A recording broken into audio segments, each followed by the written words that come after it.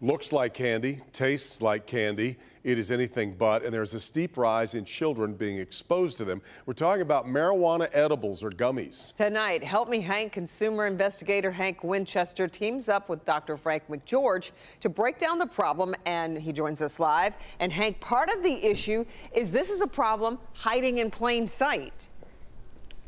Exactly. That's exactly right, Kimberly and Devin. You know, these products, they're all over Metro Detroit, maybe in your home too. They're legal, they're safe in the right adult hands, but you have to be careful because take a look at the packaging. It's bright, it's colorful. It doesn't look much different than the candy. That could be a big concern for the kids. That's why an item like this one, it could make a big difference. The packaging, colorful, fun, it grabs your attention, and especially the attention of small children that may think it's harmless candy. For a long part of it, we didn't know if he would be okay. Elizabeth Perry's son, Oliver, had to be airlifted after eating the edibles she uses for sleep. Elizabeth's nightly dose, just one. Her son, Oliver, ate 15. You know, nothing about it to a child gives any indication that it's something that he should not consume. The real number's startling. Since recent legalization in many states and during the pandemic, when many families found themselves spending more time at home, the number of children being treated after ingesting gummies shot up more than 1,300%. Here, closer to home, according to the Michigan Poison and Drug Information Center, just 25 cases reported in 2018. But 188 reported last year. Those are cases reported to our center, so that's not necessarily a reflection of the actual true statewide burden. So that would actually be an underrepresentation of actual exposures in kids that age. Because children are smaller, the same amount of marijuana has a much greater effect. Here's our Local 4 doctor, Frank McGeorge. The effects of marijuana can vary widely from simple confusion all the way to essentially seizure and coma. Children, unlike adults, don't think about dosage. They may see a package of what they think is candy. One piece, not enough. Most will continue eating until the items are gone. When a child eats marijuana, they may have even more extreme or uncharacteristic behaviors, falling down stairs, pulling on heavy objects, that kind of thing. But the biggest concern really has to do with how far the problems can go in terms of seizure and coma.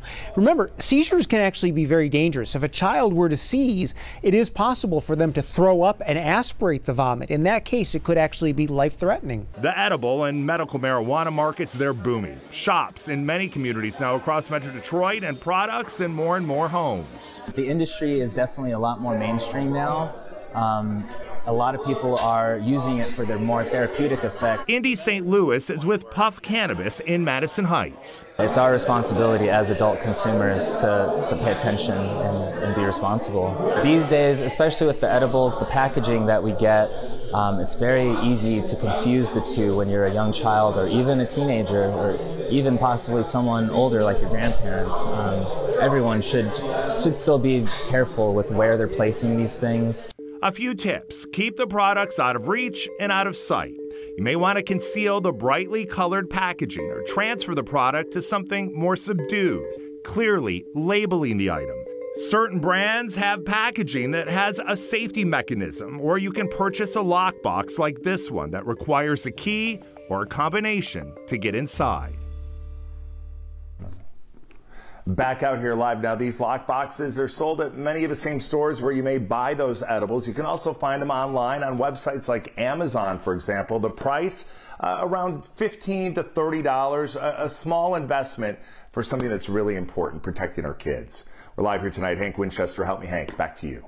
Hank, you know, you've talked about children, but what about your pet? I've often wondered if your dog, you know, gets into one of these edibles. And Kimberly, it can be a big danger. I mean, take a look. This dog looks nice and calm right now, but let's be real. We all know the family dog likes to get into things every once in a while. If there's candy out, they're going for it. And if there's edibles, they certainly don't know the difference. That's why I talked with the veterinary pros, and tomorrow at 5, you're not only going to learn about the potential dangers, but also what you can do to make sure that your pets are safe. We'll see you tomorrow live at 5 o'clock. You bet, because there's pet CBD products now. That's right. That's not the same thing that we're talking about. Nope. Give Eunice a hug for us, Hank. All right, we'll talk to you tomorrow.